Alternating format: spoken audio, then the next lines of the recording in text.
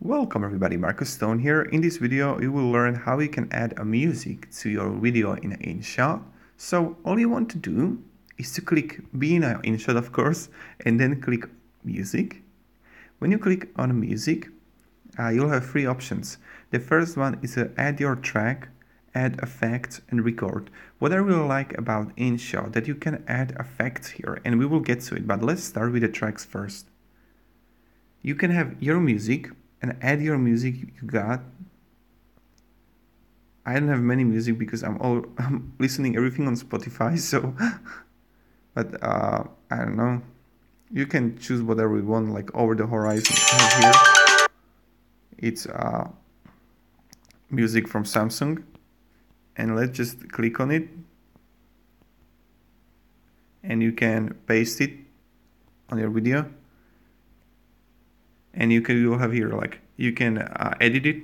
So let's make it like this. Let's lower the volume. Again, so what I did here, I clicked on my video, I pressed edit, I lowered the volume, and let's also add fade in and fade out. So when I'm going to play it, you can easily hear that. Let's click on it again, edit, let's make it much shorter. It's still long, so even shorter, like 10 seconds. As you can see, it's right there as we want it. You can also split it and delete it, the different part. You can also duplicate it or just delete it. Let's delete it now. And let's add effects because we understand now how track works. Also, by the way, I forgot to tell you, you got plenty of feature tracks you can use here for your video. Effects.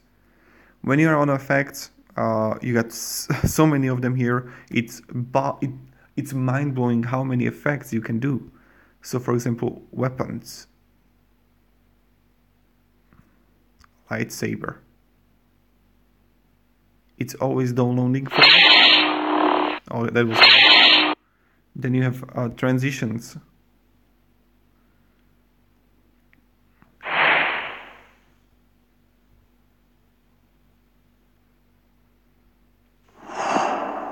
These are really cool. And let's go on the popular.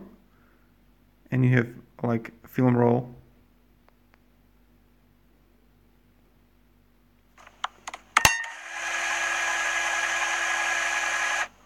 This is oh, and flash. Oh my! Let's play it. Let's play it. We need to play it, ladies and gentlemen. We need to play it. Oh, this is cool. So we have many of them here. I recommend checking it out and using them, like dogs, donkey, etc. Opa. And also the third option is to record. Okay. And it's going to record. It's used by the recording software right now, but you can record your music. If you're gonna add music and you're gonna press OK, to edit the music, you need to always click to music to edit your audio. So that's what I wanted to tell you. And I hope this video was helpful. If it was, you can support me with subscribe. I'll be really thankful for that.